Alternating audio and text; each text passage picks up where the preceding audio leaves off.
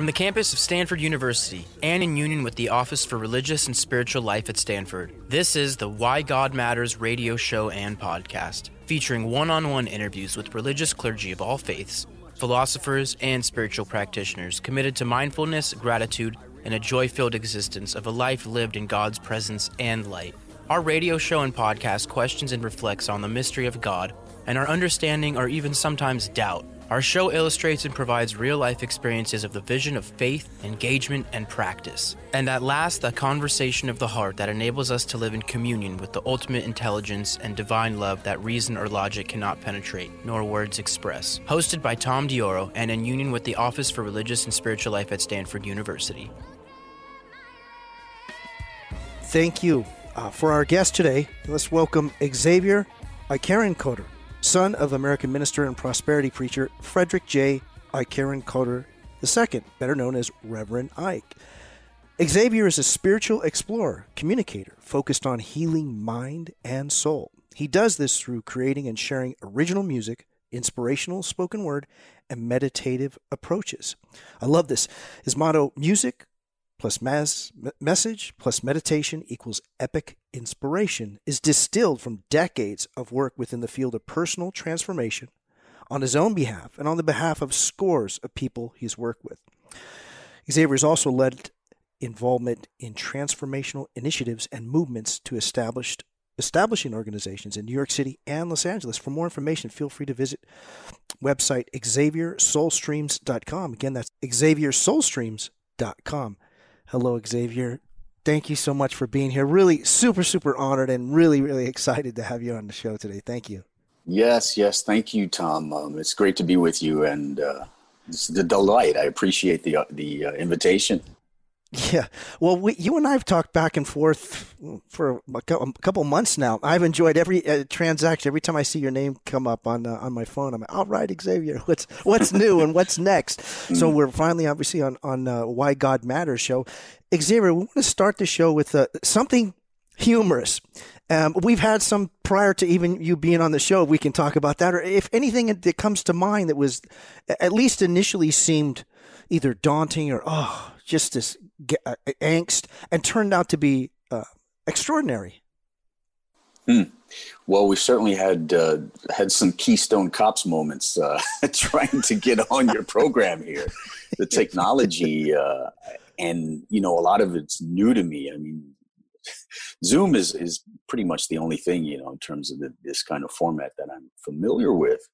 And I realize I have all these, there's a browser issue, there's a spam issue, there's this, that, and the other. And I finally got on and we're talking, and somebody calls my phone and I lose audio and I can't get in. So trying to get back in through my computer, yada, yada, yada, back on Zoom. So I'm not sure what the cosmic joke is or what, but, maybe sometimes we need to kind of fall back on our familiar platforms or something. I don't know. It's very strange. Yeah. Very, very interesting insight. And going into that the technology, we're now obviously not seeing each other one-on-one, and that human connection is, I don't know if it's unlike anything in the history of mankind, but it definitely is right there. How are you personally and even professionally navigating through that unprecedented change? Well, personally, I'm a bit of a hermit, so the impact there on me has been rather limited.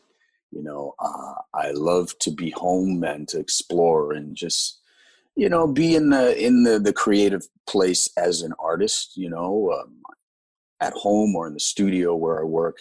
But then also, to spend time in the solitude and in the mystical places that I love to inhabit. So personally, it's not been a big issue, in terms of navigating the outside world, going to Whole Foods to get groceries, an hour with a mask on. Of course, it's tough for all of us. And my heart goes out for anybody who has to work in an office setting and wear a mask all day. That's got to be really, really difficult.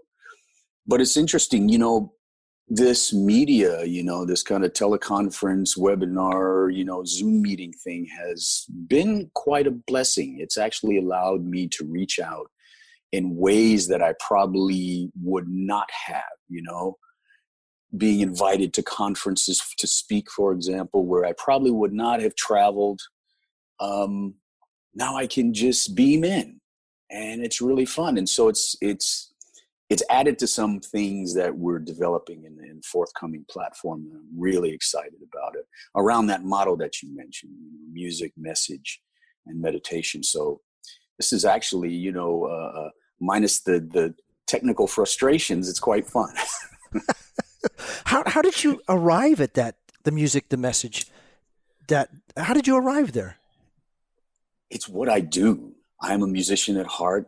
Since childhood, I've been playing music, and drumming in particular is a language of my soul, rhythm, and I have to express myself that way.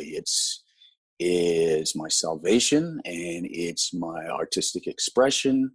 And later in my adolescence, I started studying and writing music as well, and it's such a healing medium, music. And then the message, I've been speaking metaphysically for, I don't know, going on 40 years now, starting at the church my dad founded, doing sermons and speeches and what have you. And that's another part of my particular ability communicating around metaphysics and spirituality, and something I love, and that really turns me on because my head's always in there, and it's fun to express something in depth that comes from my soul. So, that's the message aspect, inspirational communication. That's really what my ministry has been about. Music, message, and meditation. Meditation, I would say, is my major tool of personal growth and transformation, of both dealing with difficult issues and changing them into something positive, and also of receiving vision beyond those things that can tap me into something grander than I have any idea of. So, and I've taught meditation, it's my usual way of presenting is to give an inspirational talk and then to have an experiential meditation around it. So I'm not just spouting words and leaving people hopefully feeling inspired, but to give an embodied experience, to go into an altered state together to ground these kind of highfalutin or metaphysical ideas that we talk about. The metaphysical facet. Do you believe that there is such thing as obviously I'm sure, and I do, but I would love to hear your thoughts on it. That there's such thing as a spiritually endowed. What I mean by that is you come from a father, Reverend Ike, and I believe his father was also a preacher. Yes. As well, is that correct? Okay. Do you think there's not just obviously a physical, but a spiritual lineage that just it may continue forever? That you just have a calling for that and a skill and an aptitude? Well, absolutely. Well, I look at it from this standpoint. Every soul has a unique calling that rolls out in a set of unique gifts, abilities, talents, and strengths. Every soul that incarnates into this physical plane has that. And as a soul, I think we make certain choices. We set this lifetime up in such a way that will be conducive for us to unpack our bounty, so to speak. And so it makes sense. I would come into, I'd be the son of a minister, and, where inspirational communication is my life's work. But that goes for everyone. If you look at every individual, there is a connection to something deep within you in terms of your ability. You can call it, it may not be directly in your lineage per se as a career choice, but there will be some propensity or maybe even some challenge that you face in your lineage that requires you to bring some talents, gifts, abilities online to transcend it, that then you end up finding, wow, this is the stream that my soul flows in, and I have to stay close to it. How about this? You talked earlier about the blessings. Its appearances initially may appear like, wow, this may seem like a curse, for lack of a better word, but it's actually a blessing. And then that internal climbing. I don't know if that makes sense. Internal climbing, because you think you actually go down, but that there may be more within us than actually outside of us? I know we have the universe, Mars, that's just a point of reference and it actually goes further, but the internal spiritual landscape may be even larger. What's your thought on that? Wow. Yeah, that's a big one, And that kind of takes me to the question at hand, the title of the show, why is God important? And I think it's ultimately because we are God. We are indwelt by God. We are suffused by God. God is within us, around us, throughout us. We're sourced by God.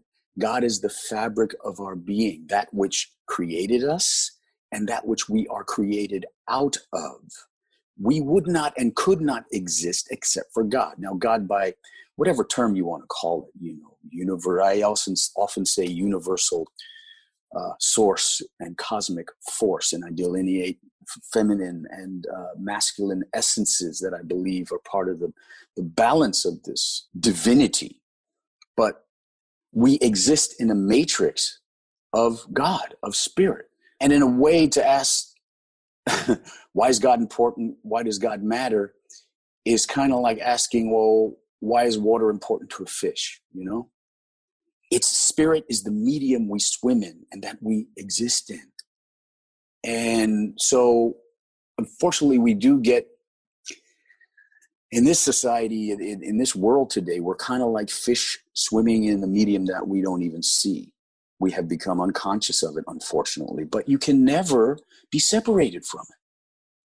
And so the key is to, bring our awareness back to us. And yes, it's much larger than we are individually, but we're part of it. Excellent. That you talked about, we're sourced by God. Yes.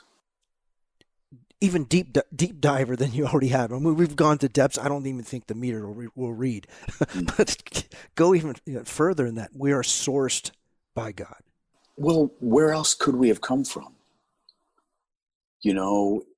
If you take on the idea that there is a creator of all that is, what else could they have created us from except themselves? Because they are all that is. There's no other for us to come from. There's no other place. There's no other material for us to be built from except from divine energy. That is our source. And I do like the word source, as an alternative word for God. For example, if you read the Bible, as I do, from time to time, and speak from it from time to time, when, Jesus says, I and my Father are one. I read that as I and my source are one. And that bypasses a whole lot of stuff. I don't personally believe in the old traditional Christian idea of God and everything that comes with it. There's a much deeper subtext and context and wider context to everything that Jesus and the masters talk about. So we are one with our source. And you've heard this analogy, going back to water, we are like individual drops in a vast and infinite ocean. And we contain holographically everything that the wholeness, the grander wholeness has within it. That's the beauty of the human being. That's the beauty of all creation. Like a hologram, if you take a little piece of it, you can see the entirety of infinity within it. This is outstanding. You're listening to Why God Matters, radio show and podcast on KZSU Stanford 90.1 FM. We're talking today with Xavier Coder. For more information, please visit XavierSoulstreams.com. That's XavierSoulstreams.com. Xavier, on the topic of divinity, what's divinity to you, and what your experience and your expression of divinity? Yes. I mean, divinity as an ultimate source. I think of God, goddess. Some say Father, Mother, God. I say even more extensively, the ultimate universal feminine source of all that is companion with the universal masculine force. Now, when I say feminine and masculine, I don't mean male and female. Male and female delineates gender. We're talking, this is beyond gender. And understand that any and all language, I think, that we use to try and conceive of divinity is going to fall short because it is ineffable. Language cannot describe it. So we use these inadequate vessels to try to hold and contain the meaning. We have to do that because, we're human. We have the limited rational mind. But the masculine and feminine delineate not gender, but energy. So to me, divinity, the divine, is an ultimate energy. Some of it, or the origin of it, is the feminine. And if you look at the analog in the created world, everything comes from that feminine. And I believe in this fact, in this instance, it is as below, so above, or the below is reflected in the above. So feminine is the ultimate source. Some call her, the goddess. But just like God, the word goddess is problematical because it's got all of these connotations to it. Goddess to a lot of people sounds kind of, namby-pamby, airy, whatever, and to a lot of people, the word God is just it's too harsh, because of all of the, you've been abused in some form by somebody, saying something about God. But the divine source, the feminine source, the divine feminine, and the sacred masculine force. It's been said, one of my greatest friends and teachers said that Goddess created God so that together they could create all that is. That is an energetic expression of what that means to have the feminine womb of creation, give birth to this other force so that together they could expand into even more, right? The Big Bang, boom. Genesis says what? In the beginning, what was there? Darkness. That's the feminine, the dark, the fecund, the fertile space. You have to have that fertile space for anything to exist. I mean, look at the soil, non-toxic neighborhoods, the nonprofit that you'll be mentioning that I support comes from Farmers Footprint, and they're all about the soil, that feminine dark space from which everything nurturing grows. And then you have the masculine force of the sun that works on that, and together, it's just amazing growth. So the masculine and the feminine, divine source and force come together, creates all that is. That's what to me divinity is. And as a human, it's reflected in me. We each have masculine and feminine qualities. Again, it's not about gender. Every man, every woman, every non-binary, whatever you call yourself, we have masculine and feminine energy. The feminine is my creative space. It's my ability to feel, to imagine, to intuit. And then the masculine is the active part of that, the doing, the productivity, the production that comes out of the creative. But if you notice, you have to have the feminine first, and the masculine has to proceed from the feminine and be guided by it. Otherwise, it will be destructive. And we see that in the world in spades. Energy. We'll talk about the energy. There's a premium or perceptive value, high value on it. It's about time. Time is limited, so-called, and my belief is, and I'm open to change with it, is actually it's energy that's the real value. What's your thought on that? Yeah, I agree with that. I think time is a convention that we use for the convenience of existing within this illusion, because from my perspective, all of physicality is an illusion. It's a very real illusion when you're inside it like we are, but it's not all there is. There is larger energy. And so that grander energy does express inside of this smaller, space of creation of the physical plane. And when we're aware of that, it expands us out of the limited paradigm. So as much as we can be attuned, into energy, that's important. As I said, whether it's the feminine and masculine energies, the creativity with its productivity, the feeling then that expresses as thought, and the intuition that then expresses in a sense of will, that kind of energy, or energetic work like the key, learning how to harness energetics that run through our subtle systems, like they show us in Qigong and Tai Chi and some of those wonderful precursors to martial arts, understanding how the energy moves through our bodies and moves into our systems. And more, of course, energy healing is becoming the most powerful modality. And even if you look at the biochemical Western medical approach, ultimately what it's trying to do is move energy in the physical body. They want to do it, in the linear way, get this chemical, ingest it, so you can have physical effect. But ultimately, it's only energy, because at the atomic and subatomic level, what is that? It's energy, all of it. And this hard stuff, it seems hard, but it's not. We know there's more space than what? There's more space in anything physical than anything hard or. So. Wonderful. Segue into even life and death. And is there really life and death, or is it all life, like never ending?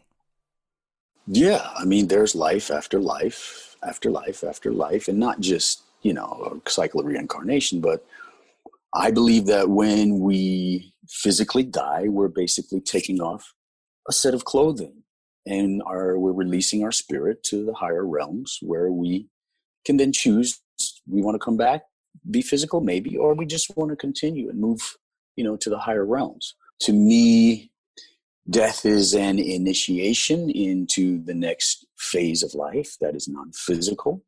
You could say ultimately there is no death, but there are transitions throughout life, even within physicality, where certain aspects of us do die off necessarily so that we can grow into the more that we are. So whether I'm talking about transitioning from an adolescent into an adult where, certain parts of me die, but I still carry the adolescent within me energetically, there's the energy again, it's still inside me. Or whether I'm talking about I come to the end of my physical life, I lay down my body and I go, up, down, wherever, I don't mean down in terms of hell. I don't believe in hell. I mean just, into, I'm thinking of the Greek idea of the underworld, where souls go and kind of recycle themselves. But wherever you go after physical death, you carry the experience with you. So ultimately, to me, there is only life. This is terrific, Xavier. It's also the Why God Matters radio show and podcast on KZSU Stanford 90.1 FM.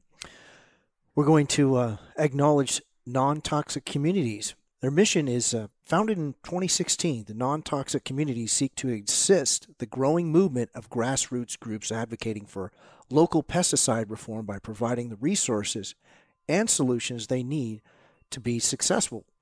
For more information, feel free to visit their website at nontoxiccommunities.com. Again, that's nontoxiccommunities.com. We're talking today with Xavier Eicherenkoetter. For more information, feel free to visit website xaviersoulstreams.com. xaviersoulstreams.com. Xavier, if we're going to circle back to drumming and rhythm, oh, yes, and why that matters to you and how it is linked to why God matters. Oh, well, when I drum, I feel the heartbeat of the great mother in the earth. It absolutely taps me in. Rhythm is a universal principle. You look at it in a microcosmic, there's a frequency that electrons and, electrons rotate around the nucleus of the atom. There's a vibrational frequency there, the rate of that and the spin of the atoms. And, you go up to our heartbeat, obviously, and how the blood flows and spirals through our bodies. And you go into the planetary rhythms, days, months, years. It's all rhythmic cycles. And you go into the cosmic, the movement of solar systems. And now, beyond that, galaxies, they're discovering certain rhythms. And of course, the breath in everything. To me, it really is all about rhythm. We exist within a rhythmic milieu. And it's so important, just as it is to be tapped into the energy we spoke about. It's important to be tapped into the beating heart and the breath and the energy that's moving through our Earth Mother, because it grounds us and it keeps us, it keeps us real and it keeps us centered. And so drumming, if you look in all indigenous societies, it doesn't matter, Caucasian, Black, whatever, indigenous societies, we all drummed. We all sat around the fire and drummed and sang and danced and moved rhythmically to the sound. And ultimately, to me, everything is about vibration. So when I drum, it's an expression of that vibration. And it's what I call the cosmic drum. I had an experience, a vision many years ago where I was floating out in the vastness of space. It was dark and deep and wonderful, silent. And I had the experience of this giant hand striking a membrane just out there in the middle of nowhere. Boom.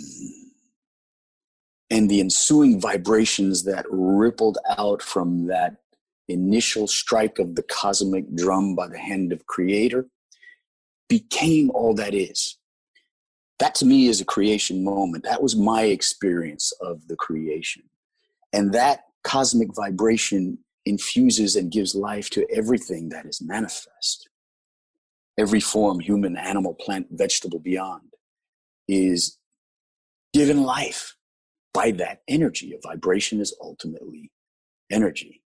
Same with music. It's all about expressing a certain vibrational frequency.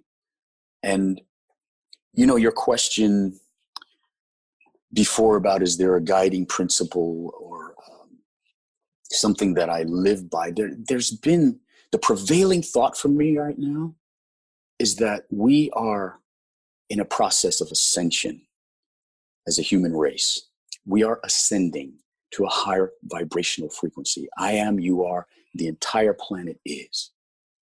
And the reason why things are so chaotic and why everybody's freaking out is because one of my greatest teachers has termed it a resonance shakedown is happening.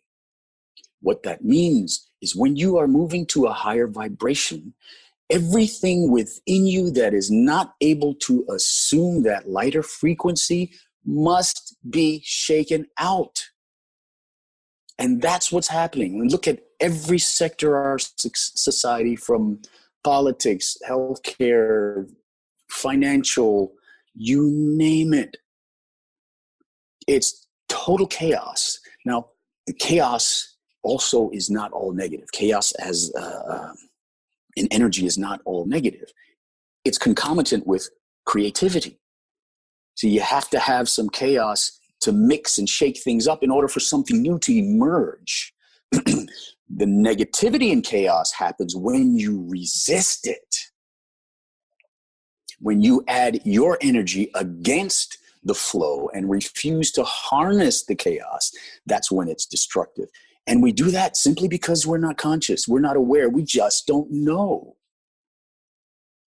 But when we can get ourselves to align vibrationally with the higher aspect of ourselves, soul, spirit, higher self, divine feminine source, sacred masculine force, as we align with that and let more and more of the ego go and the part of us that's so frazzled open up to the larger energy, and then start to nurture these places within us that are scared, whatless, heal ourselves that way. That's when we start to bring those aspects with us, because we start to heighten the vibration of our, individual parts that are getting so shaken up. It's like, tremendous turbulence right now. Like on an airplane, you get that.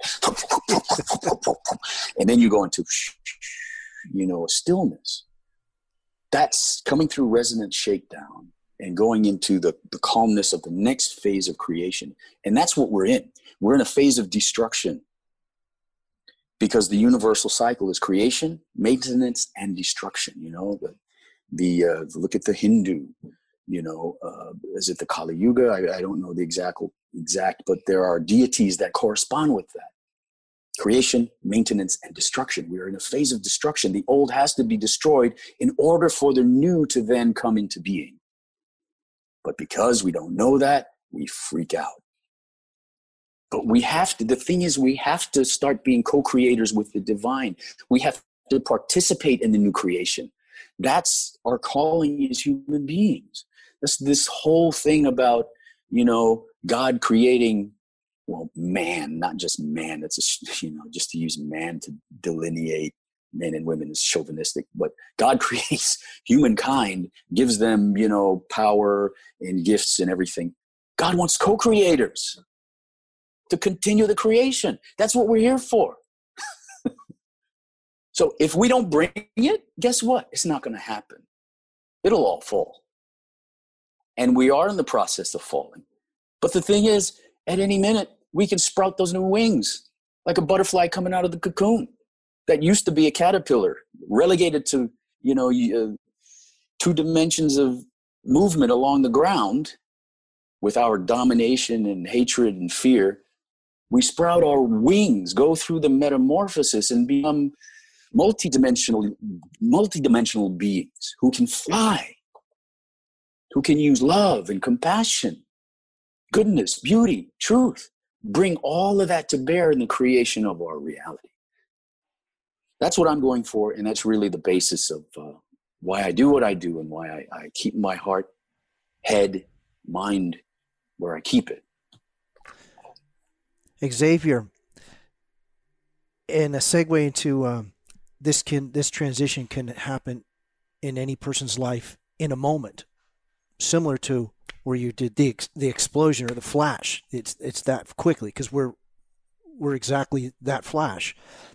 What would you suggest, recommend, or even have a curious person consider so that they can experience that understanding through this turbulence? Yeah, Tom, wonderful question. A few things around that. I would definitely say stay tapped in and connected to what matters most to you at a deep heart and soul level. What is most important? What matters most? All of the stuff in the media, that's not what matters most. The fear and the acrimony, that's not what matters most. What really matters? When people come to the time of their death, there are those who approach it with such great regret. I shoulda, woulda, coulda done it differently. I would have spent more time doing this, being with my children, my loved ones, doing what I love, pursuing my art. And then there are those that realize I'm satisfied because that's what I did. Let's do that now. Let's not wait until we're about to die to try and turn around. Go for what really matters. Turn off the cell phone and the computer on a regular basis. Focus inward, and then bring that inward focus out toward those you love, and then to the greater sphere of your community, to your nation, and to the world, centered from that place of compassion. Tap into that inner grounded place that exists in your soul. And if you don't know it, find it. There's so many great ways of finding it. It doesn't have to be through a spiritual teacher. It can be. It may be through a craft that becomes an impassioned hobby or a simple interest that lights you up. Find what lights you up. Don't relegate it to the sideline or background because somehow you think making money is more important than doing what you love, or that it's somehow an indulgence. I mean, I'll keep it G-rated because we're on the podcast, but what else are we here for other than to be engaged in what we love and engaged with who we love? And I believe that when we do that, when we prioritize what really matters and what lights up our souls, that sets up, you talk about energy. You've been around people like that. How do they affect you? They quicken your vibration. And if we're all quickening our vibration, that's when the ascension happens. And it's not about any kind of pushing against. This is another corollary I would offer. As you're focusing on what matters to you, don't get into the oppositional pushing against. There was one quote from Abraham that I almost chose, as to share with you as my mantra. I'll share it here. Abraham says, when you're pushing against something, you become a vibrational match to it. So what does all our pushing against and all of our fighting amount to? It's vibrationally matching us to the stuff we say we don't want. And it's actually manifesting more of it and keeping us in the mire, in the morass of it. And you know what? You can just wipe ascension, the idea of ascension, off the board, if that's where we're going to stay. Outstanding. The Why God Matters radio show and podcast is recorded at KZSU Stanford University studios and on location. The recording engineer and production manager is Eris Chikopoulos, Chief Engineer Mark Lawrence, and we are all assisted by the Office of Religious and Spiritual Life at Stanford University. And the executive producer and the host of Why God Matters is Tom Dioro. If you wish to contact us, our email address is interviews@kzsu.stanford.edu. Again, that's interviews@kzsu.stanford.edu.